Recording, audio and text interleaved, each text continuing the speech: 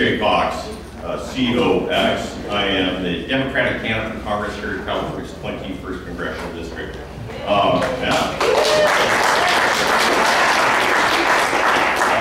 Just a little bit about myself. I'm the son of immigrants. My mom came from the Philippines, my dad from China. They both came to the States, they worked hard. They became very proud and naturalized U.S. citizens. And they really put us to work and with the values of what we know our immigrant communities do. They work hard, they keep their nose to the grindstone, and they try to make better opportunities for their family. My mom growing up was telling me, which in Tagalog means, hey, get to work. And so, and that's what I've done. What I do here today in the Central Valley, I've got what's called a community development entity. And what we do is we try to make a positive difference in the lives of the people here. We try to do that by doing things like bringing healthcare access. We've opened 4 healthcare clinics so far that have brought healthcare access to 26,000 residents of the 21st Congressional District. And those 26,000 residents, last year, they were served with over 100,000 healthcare appointments. We try to create jobs. I mean, there's nothing more important than jobs. And over the last 6 years, we've created 1,500 jobs. That's nearly a job a day. And when we create a job, it's got to be a quality job that offers at least a living wage and offers benefits: medical, dental, vision, retirement, and vacation, and those types of things. And really one of the things that I try to do when we make an investment is to offer things like, to have this institution that we're making an investment in, offer things like tuition reimbursement. And one of the greatest examples of how I think we've been successful is with a young woman who I met just last year. She'd gotten a job, she'd been working at McDonald's, and then gotten a job at one of the community health clinics that we financed. And because that community health clinic offered tuition reimbursement, she took it upon herself to take classes, to work hard, and some 3.5 years later, she now had an AA nursing degree. It was making $58,000 a year in paying back benefits, right? So she's gone from McDonald's to the middle class in less than 4 years, by working hard and with the support of her community, her organization. And that's the types of things that I think we should be investing in. There's no better investment than to invest in people. And that's what I see that we can do. And that's what I promise to do as a congressman, to invest in the people of this district, which is what I've been doing yesterday, that's what I'm doing today, and I'll be doing in the future regardless if I win this election or not. But I'm sure that we're going to win this election. You're sure that we're going to go?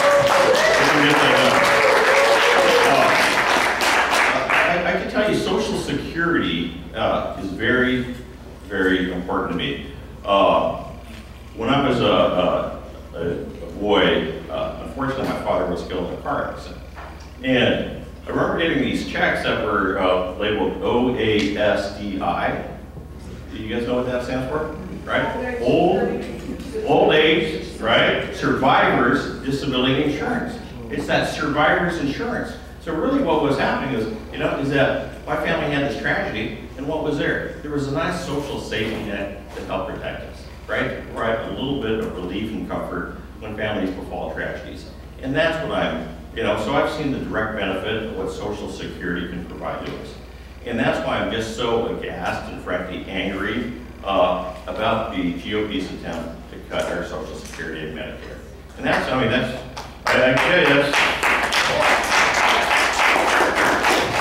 what you see every day. Driving down here, you see Mick Mulvaney, the budget director for Trump. What are we saying? That we've got to go after the quote-unquote entitlement programs, right? They think they're an entitlement rather than an earned benefit.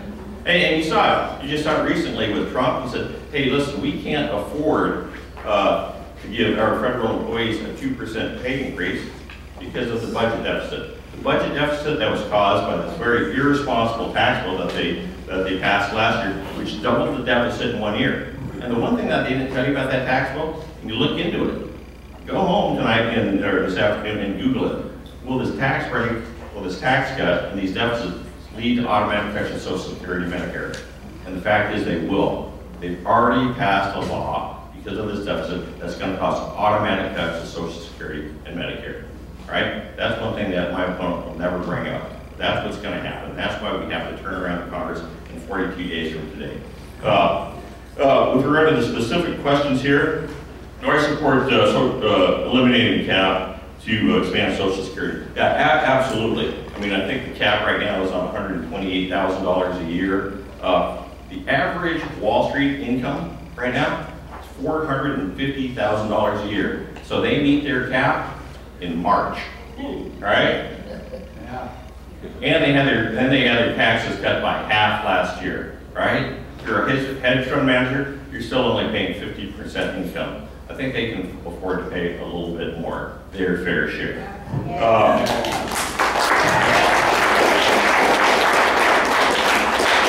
Certainly, for legislation to finish the job of the Affordable Care Act, that's one of the primary reasons why I'm here today. Because we saw the positive benefit the Affordable Care Act is making right here in the Central Valley, right here in the 21st Congressional District. The uninsured rate went down from almost 30% down to 7%. I mean, it's had a profound effect. And here's one factoid.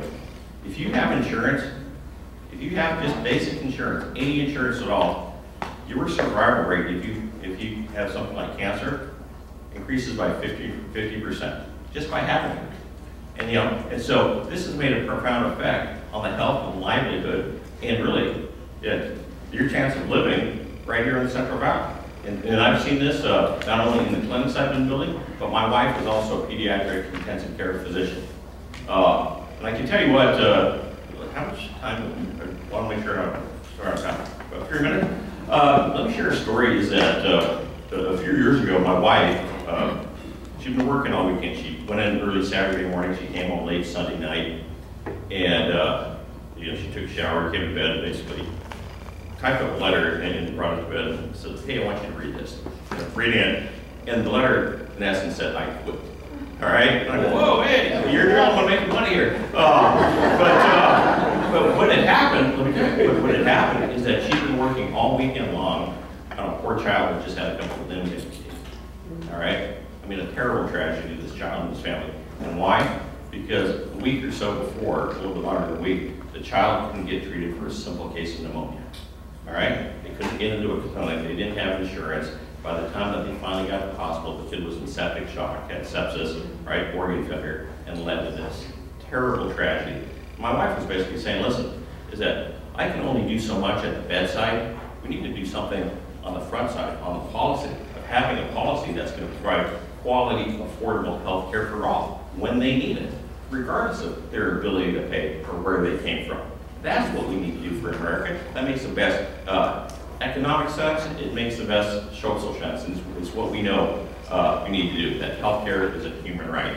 What am I left? Expand Medicare, absolutely. Long-term care, including for seniors, or sorry, home care, vision, dental, dietary, etc. Yeah, absolutely. Especially the point about Medicare. You know, right now, Medicare can't negotiate prices for prescription drugs, which is crazy. And this is an administration that said they were going to be tough on prescription drugs. Guess what? For every price decrease last year in prescription drugs, there were 96 price increases. 96 to 1, 100 to 1. Are they attacking it? No. And I'd like you to go take a look at where my opponent gets his money. Pharmaceutical companies, right? To protect that high price, to take it out of our bags. And really, with the last question, to build affordable housing for low-income seniors, not only do I support that, that's what I do today. I'm on the board of one of the largest nonprofit affordable housing developers in California. And we focus on building quality, affordable housing for seniors, for veterans, for homeless, and for lower income populations. So that's what I'm doing today. That's what I'll continue to do in Congress. Thank you so much.